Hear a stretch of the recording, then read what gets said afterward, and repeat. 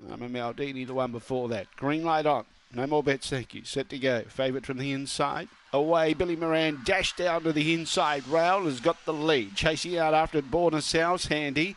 Does bump though with I'm a Caravan and getting past them now as well done Woody. 3 lengths from this leader, but Billy Moran's off and gone down the back straight.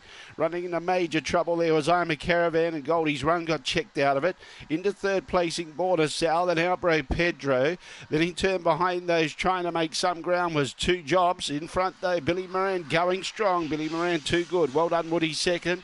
Third, Albro Pedro fourth. Look, maybe I'm a Caravan. It's in a three-way photo, I suppose.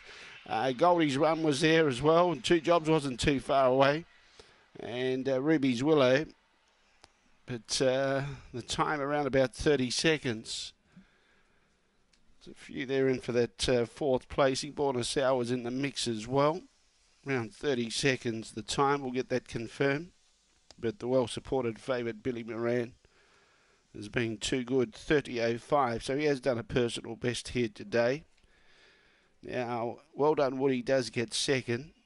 Third, in fact, goes to Albro Pedro, number 6.